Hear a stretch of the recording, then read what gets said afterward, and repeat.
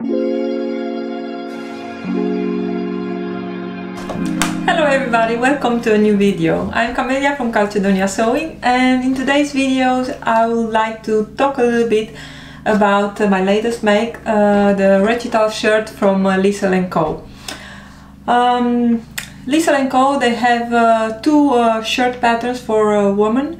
One it will be the classic shirt, and the latest one is the Recital shirt.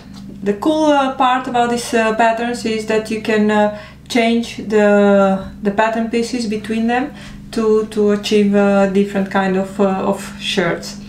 The classic shirt is a classic shirt pattern with the front bodice has bust darts, and the back has two small pleats and the yoke, of course. The Recital shirt, in the Recital shirt pattern you will have two options. One, this pattern has princess seams. One, it has a plain front with a band collar with a small ruffle on it, and the other option B, view B, is with a tuxedo pleated center front piece and a tuxedo collar. Because I already made a classic shirt and I knew how the fit it was on the classic shirt, so I was thinking I'm going to make a mix of the two patterns. So I used the collar from the classic shirt, and the rest is the Recital shirt. But stupid me, I did not check the finished measurements, although I was thinking that the measurements should be the same. If you watch the size chart on both patterns, you see that the body measurements are the same, but the finished measurements are quite different. And I think that you'll see in the pictures I will put from this shirt of me wearing the shirt. I did not bother to make a test cover for it, so I was thinking it will be the same, it will fit the same, but it doesn't. I took the classic shirt I made based on the finished garment measurements. On the body measurements I was like 8, I think, but or even a 10, but I was based on the finished measurements I was a 4, and both patterns are coming with cup sizing. So I made a 4C for the classic shirt, and I was thinking I'm going to make the same because I like how this is fitting. I thought I'm going to make the same for the Recital shirt. I made the same adjustments to this pattern as for the classic shirt, so narrow shoulder adjustment, because I wanted to have the shoulder on the good point here at the bone, and also I made sway back adjustment, my typical adjustment that I always need to make on patterns. Another adjustment that I did not make this time, and I did make in the classic shirt, was to shorten the bodice. In this one I think I shortened by 5 centimeters, and I was thinking I'm going to let it as it is in this time. I need to say that it's just a little bit too long, and for next one I will definitely I'm going to shorten the bodice again. For the rest, this one I took 5 centimeters from the sleeves out from the length, and in this one I added 3 back, because in this one it is really too short, and after washing a few times it did get really too short. So I added on the Recital shirt I added 3 centimeters back, and I think the length is now perfect. So I knew how this one was fitting, and I was thinking that I'm going to get the same fit on this one, except that the length, of course, and the sleeve length, that I knew that is going to be different. But I chose to make the pleated front, and this fabric is really is very drapey. I did not take that in consideration, so I was thinking if I'm going to make a snip, I'm going to make notches on every fold line, I'm going to be able to match everything together and then sew very easy. But this fabric was so so drapey and it was so moving. It's a pretty loose wave also, so it did not go really good. And one of the pieces I had to rip it, to rip the stitches completely and then iron back and then try it again. My folds are not perfect, and luckily you cannot really see in this print and in these dark colors, but they are not perfect. And now coming back on the fit, on the different fit on this one, it is really too tight here above the bust. Now I'm not sure if it's because my size was wrong, because if I'm watching the size chart from the Recital shirt is I have 2 inches lesser in the finished measurements than I have in the classic shirt on the same size. And if I put the shirt on and I leave it unbuttoned, then I have really those 2 inches are the difference between a good fit and between this what I'm getting now. So I think I need to check that. Maybe I'm going to make next time for the Recital shirt a cup D instead of the cup C. But something that is also I'm not sure about about the size is because my pleating was not really accurate. It can be that if I took 3 millimeters extra with every pleat, at the end I will have 1.5 centimeter lesser from my whole bodice here on this part. So I think the best is to make a muslin, or even to make the test garment using the plain bodice, and then to see how the fit is, because all these folds, by taking 1 millimeter or 2 millimeters by every fold extra, of course that left me with much lesser fabric here than it was supposed to be. So other than that, I really like the shirt. I think maybe I will have to wear it unbuttoned, or to wear it with a camisole under, and then to leave the first 2 buttons or 3 buttons unbuttoned, and then to have more movement, more room for movement. But yeah, this is I did not see that coming, so it was really a disappointing moment. So the shirt, it has this pleats in the front.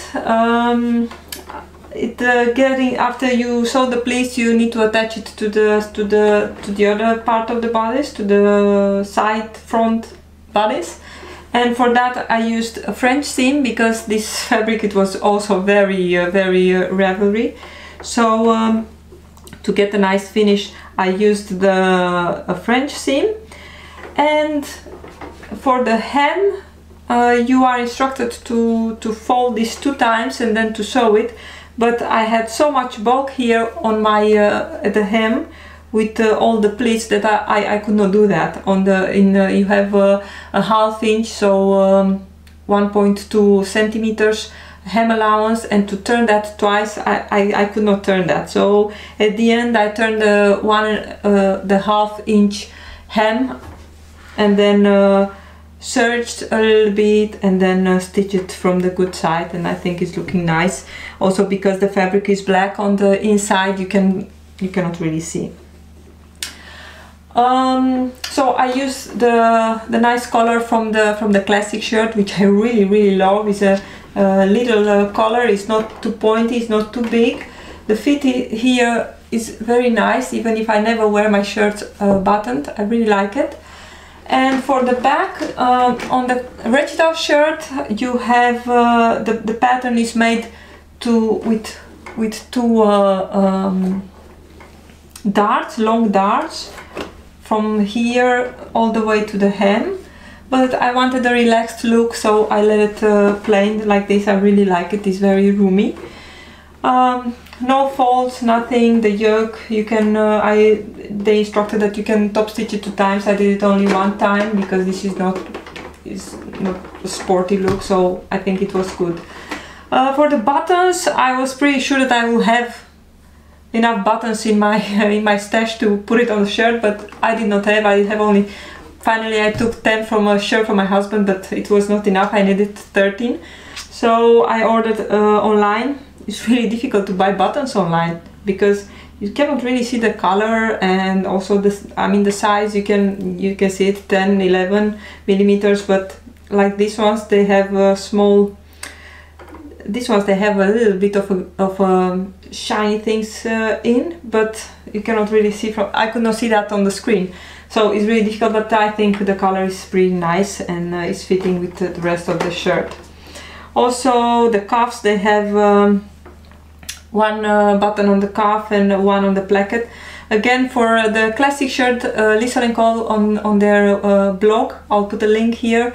They have a great sew along for it, and there you can see how you can construct, not how you need, but how you can construct the collar very nice with the stand and the placket and the cuffs and the placket for the sleeves. Really great instructions with good pictures and very good, and I always use those tutorials from the sew along to make the shirts. Other than that, yeah, is a shirt. And another nice what I'm doing. So you have here all the buttonholes. Before I'm starting to make buttonholes on the final garment, it doesn't matter if it's a coat or a short or a shirt or a blouse, it doesn't matter, or for a jeans, I'm always making a piece of a few or at least one buttonhole to test my to test if I like the thickness of the thread, if I like the color, if the width of the buttonhole. And when I'm testing that, I'm always trying to replicate the fabric that I have in the final product. So in this case, I have here the button band, the placket, with one side is interfaced, the other side is not interfaced. So I'm trying to make it on a piece of fabric with a little bit of interfacing on one side and no interfacing on the other side. And in this case, when I cut small pieces like the collar of the stand that needs to be interfaced, I'm always interfacing a bigger piece of fabric, and then I'm cutting directly the pieces, so I have it already interfaced, because I always find that if I need to interface such small parts like cuffs or collar stands or collars, and I cut it first from the fashion fabric. In this case it was very drapey. This is already interfaced and it is still very drapey. So without interfacing it was really drapey, and you have the chance to move the fabric and to get the piece out of shape. So if the piece of fabric is already interfaced and you cut your small pieces from it, it's always you don't have all those risks. So from the leftovers I always keep a little bit to test things like buttonholes. And in this case I took a little bit of I pulled a little bit of the interfacing away and cut it off, and then folded, and then I had the same thickness that I have here for the buttonholes on the real shirt. After I cut it, after I made the buttonhole the sizes I wanted and I was satisfied with, of course I had to mark the buttonholes on the shirt. Normally I will measure with my centimeter, and I always put the shirt on, and I try to have a buttonhole at the bust point, somewhere here, and from that point I know that I want to have the first buttonhole on the placket like an inch from the seam here, from the collar, from the stand. So between these two, between the bust and this one, I will split the differences, and then I will evenly get my buttonholes. But I bought this thing. It's a seam flex. I bought it from Amazon, and I use it now for the first time. I'm not sure how you need to use it, and I think if you have horizontal buttonholes it's very easy.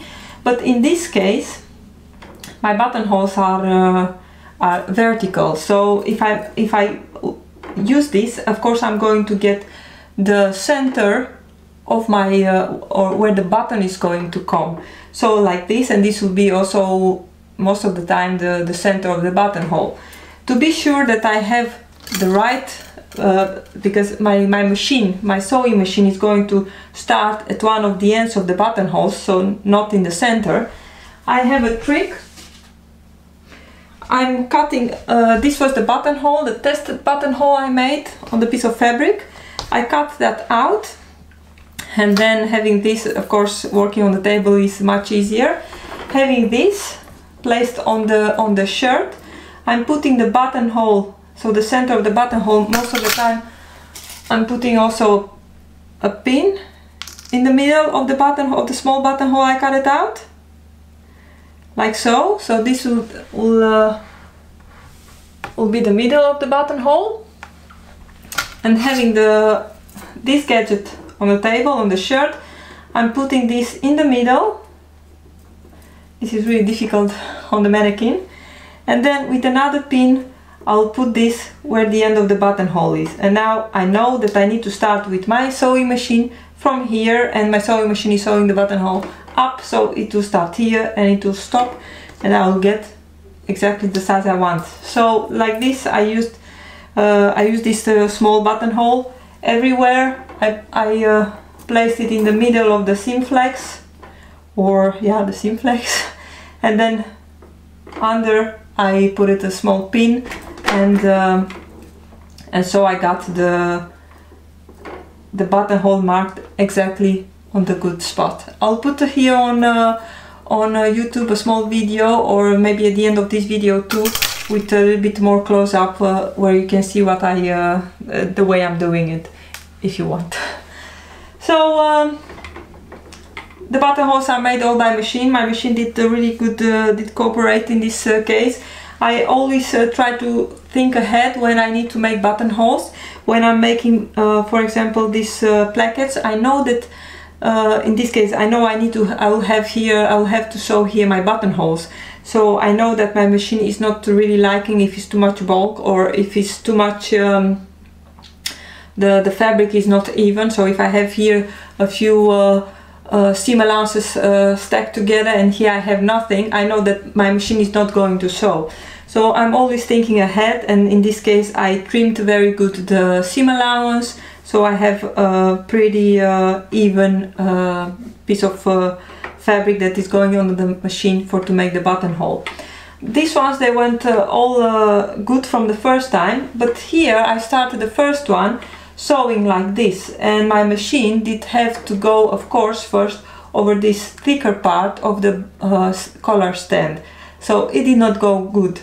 At the end I had to rip it off, what did get sewn, and I turned the shirt upside down, and I sew it from up to down, and here I had here no bulk, so it went fine. This is a little bit what I had to say about the classic / Recital shirt.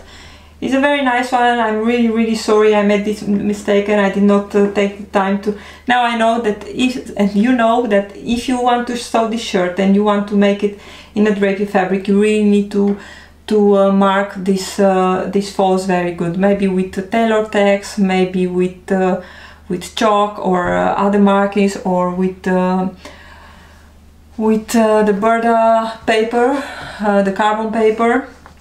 I did not use any of that, and now I'm sorry, because I'm pretty sure watching from here, they don't look really even. And as I said, on five pieces, if you have a few millimeters, 1 or 2 millimeters, you really lose here maybe just enough to have the shirt fitting properly. So this is what I had to say about this shirt. For next projects, so this thing is really handy on marking the buttonholes and making the spacing very easy without any calculation or measuring. Further, I need, I know I said the last time that I was going to make a denim jacket. Is still in the tracing the pattern phase. But in the meantime, I cutted a piece of jeans for my little one, for my girl, and I'm going to take part again in a pattern testing. I did a lot of testing this year, I think last year too, and most of them for itch to stitch patterns and for designer stitch. I'm trying to sew and to take part in testers only if the garments are things that I'm really going to wear. Unfortunately, not unfortunately, itch to stitch they did come with a few tester calls the last time, but they are all for summer clothes, and I'm trying to think ahead a little bit and make things for the cooler period. So I think I'm going to buy those patterns and keep my time to sew my own things here. But designer stitch is planning things for the fall, so I'm going to get in one of their tests soon. And as you know, probably or not, I am a part of the Liesl+co Advisors Circle small community what Liesl did make, and there I also try to do some contributions with the things I'm making. So enough to sew, but the time's a bit short. Also in knitting, when I can't sew, I knit. And the last time, I mean, I'm still busy with the sweater I started maybe a year ago.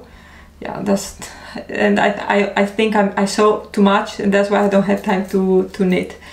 But this was the video for today. Thank you again for watching. If you have any questions about the fit on the Recital shirt or the classic shirt, or any other kind of sewing related questions, don't hesitate to put them in the comments. Don't forget to say hi. It's always nice to hear from you, to hear your opinions and your thoughts about the videos. Don't forget to subscribe and to like the video, and I hope to see you next time. Thank you again for watching. Bye!